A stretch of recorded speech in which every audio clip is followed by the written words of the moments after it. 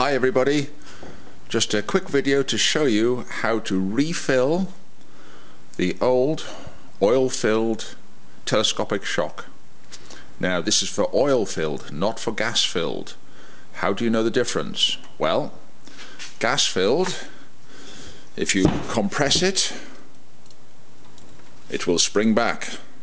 If it doesn't, like this one hasn't, then it's going to be oil-filled. So this is for oil-filled only. What happens is, in the bottom, down here, is a valve system. And when the car bounces up and down, and makes the shock absorber go up and down, it squirts oil through the valve, metal valve, just a plate with small holes in it normally. Of course, this car goes up and down millions of times, even small amounts, and the oil gets forced through the hole and gets broken down and gets thin. Exactly same as gearbox oil or engine oil or any other oil. It gets thin and you've got to replace it. Even cooking oil, it's all the same. So this is what you do. This is actually a good shock, so the oil has not gone thin, but it's the only one I've got to demonstrate, so we're going to use it. Right, you can see there's a crimp mark on the bottom here. We'll go a little bit higher, 3/4 of an inch higher with our grinder, and we'll clean off the old paint until we get back to good metal. Hold on, this will get noisy.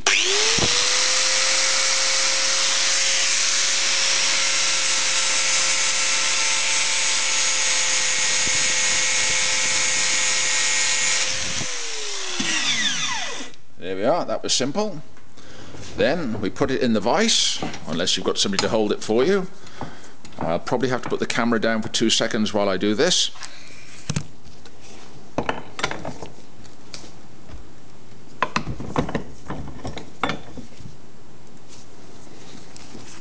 Right, she's in the vise, and then we will drill a small hole right in the centre of where we've ground the paint off and got to the good metal.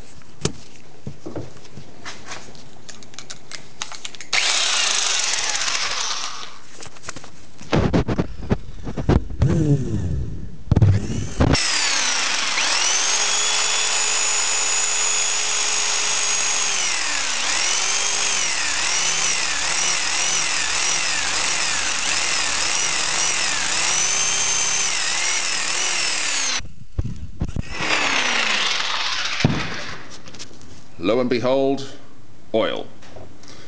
Then we will drain the oil into a measuring cup. This is just an old cup, I don't need to measure it, I won't be refilling this one, I'm throwing it away. But you'll measure it into a kitchen plastic measuring cup so you know how much has come out. And what you have to do, because there are internal passageways, is actually pump it out. So you'll notice, hold on, let me move it over here so I can demonstrate with one hand. As you compress it, hold on, no, can't do it with one hand, but believe me, as you compress it, hold on, let's see if we can do it a different way.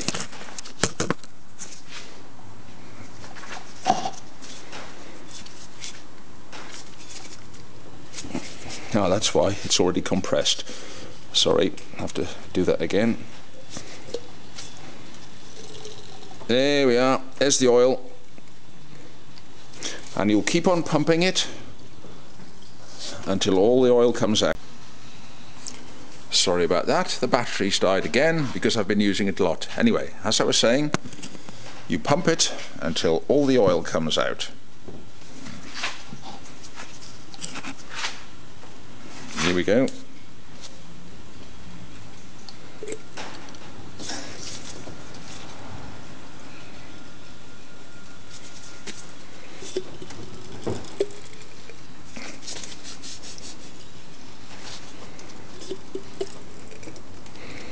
Well, obviously it'll take a couple of minutes and I don't want to waste the video. So you just keep pumping. When all the oil's out, you can move it in and out very, very easily indeed. There'll just be no resistance. Anyway, you'll check how much oil you've taken out. Just say it's 1/4 of a pint, just for an example. You're going to put back 1/4 of a pint of new oil. Now this oil that comes out when it's worn is about 10 grade. Put that back in if you want to leave it pretty standard. 20 grade will be the equivalent of buying uprated shocks. 30 grade will be the equivalent of I want to go racing on Pikes Peak. And all you do is you put your oil into an oil can, looking like this, and you just squirt it back into the hole. While you're squirting it in, if it fills up, which it probably will do, there are internal compartments, so you need to move it up and down a couple of bits, and it'll go into the internal compartments. When you're totally happy, the reason you clean this metal off is you can put a blob of weld on there and seal it back up. So all you'll do is you'll get your Oxy or your MIG or whatever you happen to use, TIG, and you'll just weld that back up, a little bit of paint to make it look pretty, and put it back on the car, and you've done the whole job for a few minutes work and the amount of oil that came out. So you'll probably do the whole car for less than a pint of oil, which should save you probably a few £100 depending on what car you're doing. There we are, that's how it's done. Of course, if you've done 2 or 3, you'll become very practiced and you do them quicker and quicker and quicker.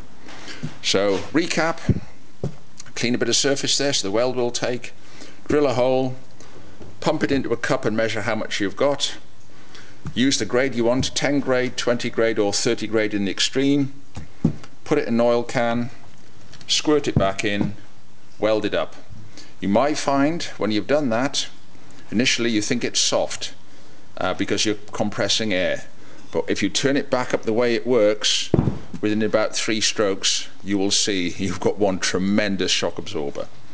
Okay, there we are. We'll leave you to fiddle in your garage and see if you like the result. Catch you later. Bye.